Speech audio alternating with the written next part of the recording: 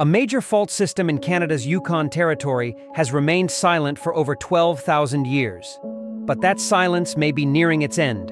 The Tintina Fault, stretching more than 1,000 kilometers, shows clear evidence of repeated surface-rupturing earthquakes. New drone and satellite data reveal ancient glacial terraces shifted by more than a kilometer. Some offset markers indicate over 1,500 meters of lateral movement, all pointing to a long history of large, groundbreaking events. Despite its history, modern instruments detect almost nothing. No swarm activity, no visible deformation. The last major earthquake struck before recorded history, yet scientists now estimate the fault is holding back at least 6 meters of built-up slip.